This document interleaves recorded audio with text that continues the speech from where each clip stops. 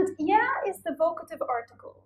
And in Arabic, we usually use the vocative article when we call out for people. So, for example, صباح الخير يا أحمد, صباح الخير يا فاطمة, صباح الخير يا Samira.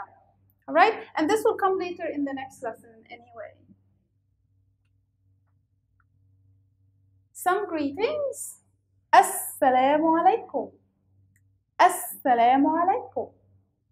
So this is basically like saying hi or hello in English. And the response is alaykum assalam. Alaykum assalam.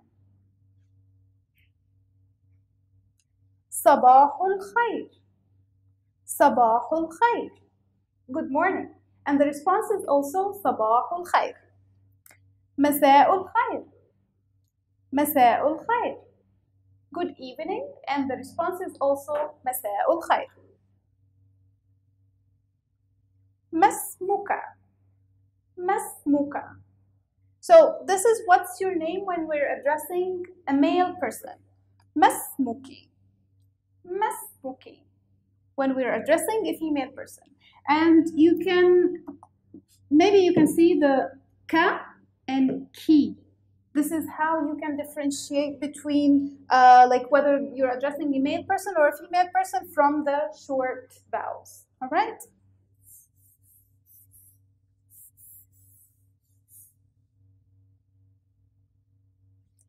كيف الحال? كيف الحال? How are you? How's everything?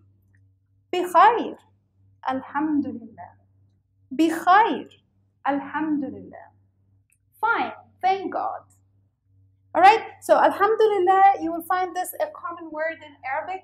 Arabic and Muslim speakers of the language, they use Alhamdulillah, you know, like whenever they are asked the question, Kaif al-hal, how are you, how's everything? Alhamdulillah always comes up. Min ayna anta? Min ayna anta? Where are you from? For a male person, right? Min ayna anti? Min ayna anti? Where are you from? For a female person.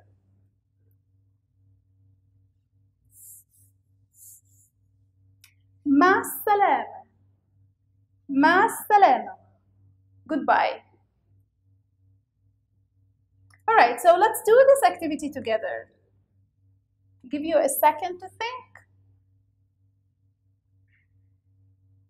Yes. Assalamu alaikum.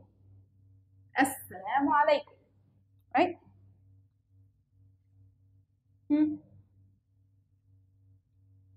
Naam. Bikhair. Alhamdulillah. Bikhair. Alhamdulillah. Do you remember this is the answer for which question? كيف